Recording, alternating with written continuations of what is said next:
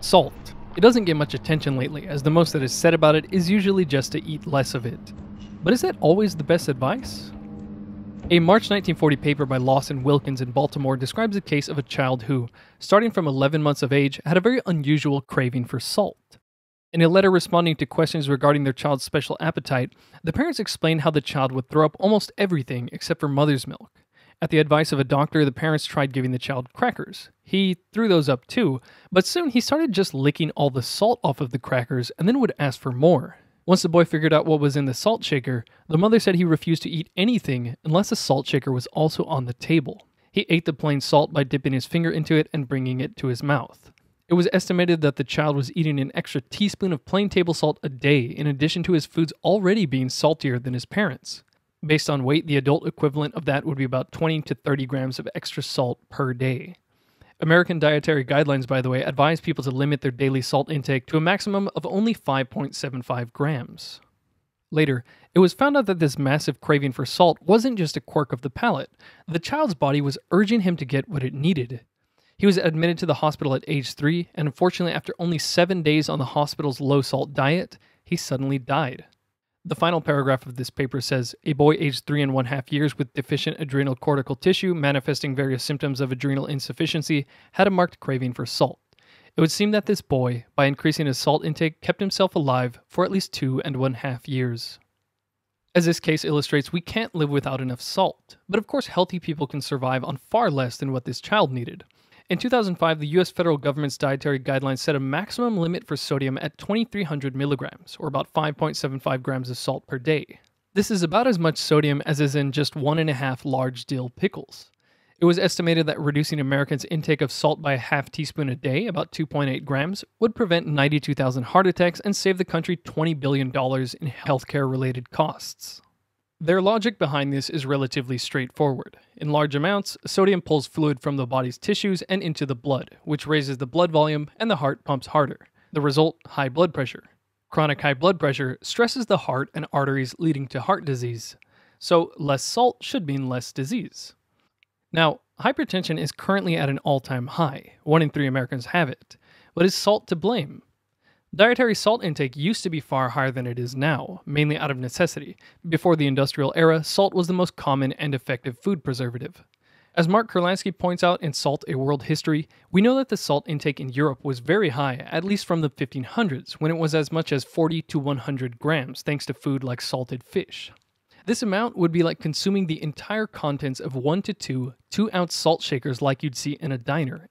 If these massive quantities of salt were causing hypertension-induced heart disease, then people at the time must not have cared much about sudden death, considering the first report of heart disease didn't occur until the mid-1600s. Then, from the early 1800s until the end of World War II, Western societies consumed between 15 and 17 grams of salt per day, based on military archives data.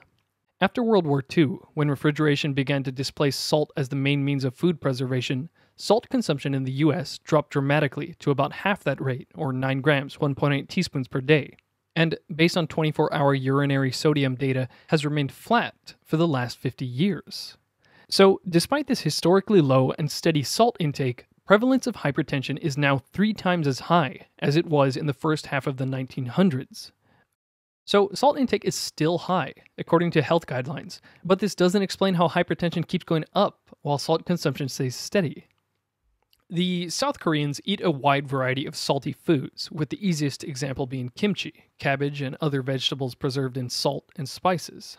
Kimchi is eaten at literally every meal. The average South Korean consumes around 4,000 milligrams of sodium per day, almost twice as much as the US dietary guidelines recommend. Despite this, South Korea has the lowest rates of coronary heart disease in the world, according to 2014 data from the World Health Organization.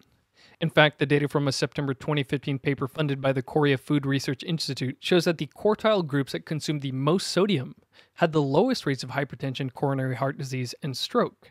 This has been dubbed the Korean paradox, and as Dr. James DiNicolantonio points out, you could swap out Korea for any one of 13 other countries and get a lot more paradoxes regarding high salt intakes. In his very thorough book, The Salt Fix, Dr. DiNicolantonio makes the case that reducing salt intake is not only unnecessary, but potentially harmful to health. Salt has several very important functions. It's needed by the heart to pump blood properly. It's needed by the stomach to facilitate digestion, and it is necessary for bone formation and bone strength. It's a key component in cell to cell communication and the optimal transmission of nerve impulses to and from organs like the heart and brain. As is explained in the Washington Manual's Endocrinology Subspecialty Consult, at particularly low sodium levels, patients may present with neuropsychiatric signs and symptoms ranging from muscular weakness, headache, lethargy, ataxia, and psychosis to cerebral edema, increased intracranial pressure, seizures, and coma. On the other side of the spectrum, consuming particularly large quantities of salt can of course have terrible consequences. According to a 1913 article in the Zhejiang province and probably in other provinces of China, the drinking of a saturated solution of salt was a common mode of committing suicide. People would down an entire pint to pint and a half of saturated salt solution. They usually drank the brine used for pickling cabbage. But for it to kill someone, all this salt had to be consumed very quickly in order to overcome the powerful filtration ability of the kidneys. This is why 16th century Europeans could consume so much salt. While 100 grams of salt is a massive amount, it can simply be processed by the kidneys if ingested at a normal pace. So, if humans had to consciously restrict their salt intake in order to stay healthy, this would suggest that our regulating systems like the kidneys aren't very powerful at all. But our history suggests otherwise. In order for our cells to work properly, systems had to develop that could regulate the concentration of salt and other components of our blood and extracellular fluid. The kidneys, of course, are very important in this respect. Considering cells can't survive outside a narrow range of electrolyte levels in the extracellular fluid, the ability to retain salt and at the same time excrete excess salt is very important. Mammals who get their food from the sea, such as the sea lion, sea otter, walrus, and polar bear, ingest large amounts of salt. But the salt content of their blood is not very different from that of terrestrial mammals. From our perspective at least, these animals' kidneys must be able to excrete massive quantities of salt. But the basic physiology of the kidneys is the same in humans. Through the process of osmoregulation, the water and sodium levels in our body are constantly balancing each other out. If the blood sodium levels drop too low, water from the blood will enter our tissues to maintain this balance. When there's an increase in sodium in the blood, the kidneys simply excrete the excess into our urine. As is explained in the book The Salt Fix, if our blood and fluid levels of sodium get high, we start reabsorbing less salt from the kidneys and absorb less salt from the foods we eat. The liver can signal the intestine to reduce sodium absorption. And if sodium begins to accumulate, our bodies also tend to harmlessly shunt excess sodium to the skin or organs. In fact, a 1979 paper authored by Frederick Luft and colleagues described an experiment where they gave people with normal blood pressure various amounts of sodium, going as high as 87 grams of salt. They found that the urinary sodium excretion approached the total sodium intake at each level. Their bodies were simply excreting these excess loads of salt, to the point that they were able to excrete 10 times a normal sodium intake, up to 86 grams of salt per day. Dr. DiNicolantonio points out that these kinds of capabilities suggest that the human body is well adapted to handle salt overload, but not salt deficit. So if it's easier for the body to handle excess salt rather than insufficient salt, we should expect to have data showing higher rates of mortality from lower salt intake. Well, this data is available. A 2014 article in the New England Journal of Medicine analyzed the mortality and cardiovascular event rates of 102,000 people assessed for urinary sodium and then followed them for 3.7 years. The article concluded that an estimated sodium intake between 3 grams and 6 grams per day was associated with a lower risk of death and cardiovascular events. But what's important is that the adverse effects to health increase much more rapidly when you are under this range rather than above it. As you go over 6 grams of sodium, about 15 grams of salt, the health risk does start to rise, but it rises much more gradually.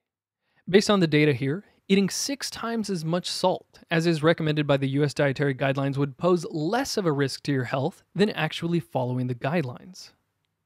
Animals have a very strong innate drive to acquire salt specifically, just like they would go to great lengths to acquire water or food when thirsty or hungry.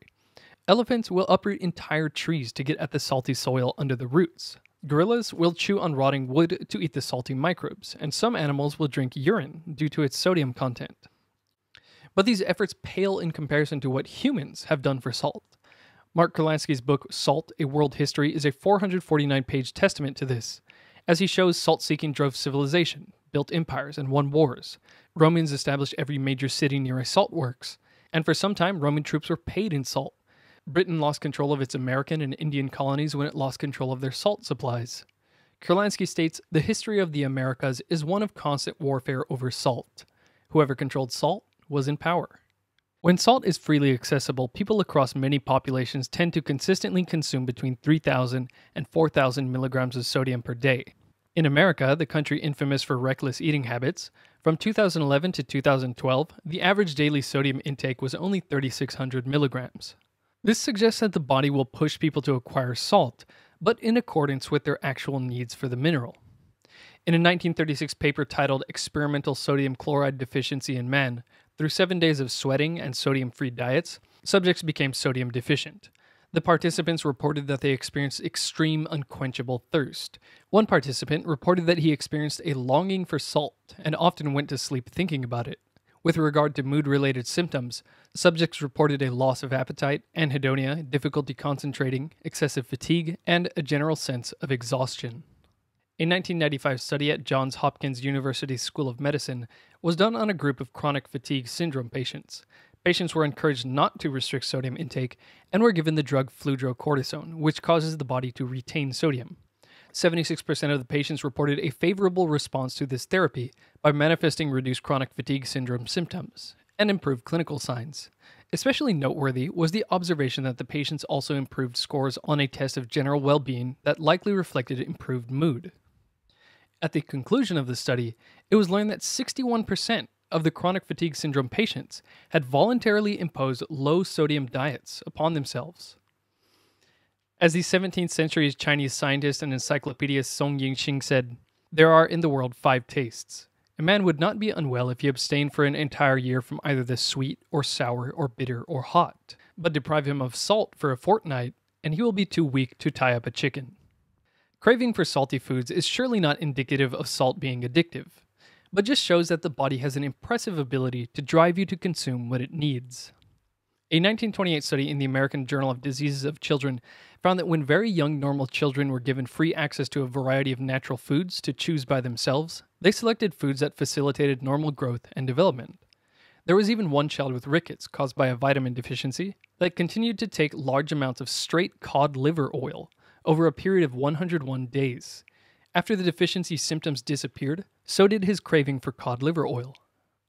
The reason humans in general are hovering around an intake of 3 to 4 grams of sodium per day, despite the World Health Organization and US government urging them to cut their salt intake down to lower than 2.3 grams a day, is probably because their bodies are pushing them to acquire the amount that is best for them. As mentioned earlier, a sodium intake of 3 to 6 grams, about 7 to 15 grams of salt, seems to be an ideal range for most people. However, if you're losing more salt from sweating a lot or being on a low-carbohydrate diet, this range may be shifted upward to say 4 to 7 or 5 to 8 grams of sodium or more. Now, there's still several points about specifically why lowering salt intake stresses the body, contrary to conventional health advice. So stick around. I'll be covering the science behind this another time.